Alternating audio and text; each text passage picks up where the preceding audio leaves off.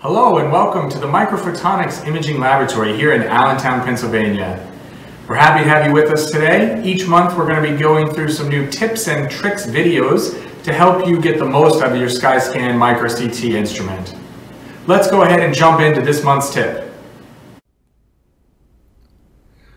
Hello and welcome to this month's installment of the Microphotonics Tip of the Month series. Today we're going to be talking specifically about the conditional mean filter within CT Analyzer version 1.20.8. So why don't we go ahead and give a little background information about image filtering. So pretty much we use image filtering to clean up any noise or specular data in our CT results. This can arise from either low frame averaging or from large step sizes or just from samples with limited transmission. To go ahead and start working on testing out the filters, we're going to move to the custom processing tab and we can check out our filtering plugin, because typically we'd be applying a filter prior to doing any other actions within our task list. So if we double click on filtering, we can look and navigate to the conditional mean filter. As always, we can choose between a square or a round kernel, which will be the way we pick the pixels around our central pixel to be filtered. We can apply the filter in either 2D or 3D space. For something that's very computationally intense, like the conditional mean, 2D space will be a lot more efficient than 3D space. Because there is a lot of computations that go in the background. So the conditional mean filter is really interesting. It is a mean filter, kind of like what we've already discussed here, the mean filter. But we add in this new parameter called the threshold. And so the threshold allows us to get rid of outlying pixels around our pixel to be filtered.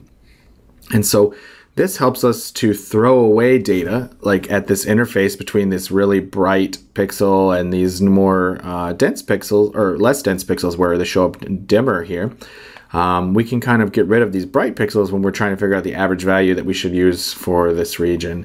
And so typically for most data sets, we recommend a threshold of between 10 and 20. The nice benefit of CTAn version 1.20 is it allows you to preview these kind of setting changes before applying to the entire data set, which can save you a lot of time compared to past versions where you had to apply the filter through the entire data set, wait for it to calculate, and then go back and examine the results. And if you didn't like it, you had to reload the data set and start over. Now we have the ability to quickly preview on slice-by-slice basis for 2D filtering. So why don't we go ahead and set a radius of 2, keep our threshold of 10, and click preview.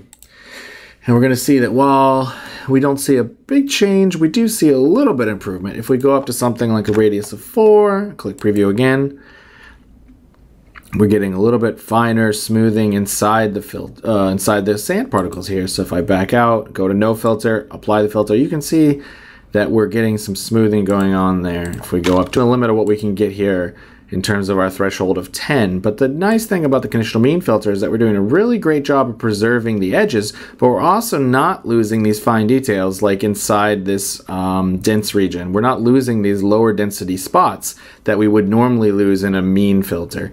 Now if I go ahead and increase my threshold to 20, click preview, we see that we get even better smoothing of our particle noise, but we still are doing a pretty good job of keeping all of our fine details. And so that's really the key benefit of the conditional mean filter. It's going to be more computationally intense than the standard mean filter, but it does a great job of preserving edges like the Kuwahara filter, but without losing so much fine detail, as we can see here as we cycle between the settings. So I hope this video was useful for you in determining if the conditional mean might be the right filter for your data set, and we look forward to you tuning in to future installments of the Microphotonics Tip of the Month series. Hello. Thank you for watching this installment of our video Tip of the Month. At Microphotonics, we strongly believe that the research you do changes the world, and we're happy to support you in your efforts through these videos, through our advanced training courses, and our annual workshops. Through these efforts, we strive to make sure that you are getting the most from your Bruker Micro CT machine. If you have any questions on this video or any other questions, feel free to give us a call or send us an email. Thank you again, and have a good day.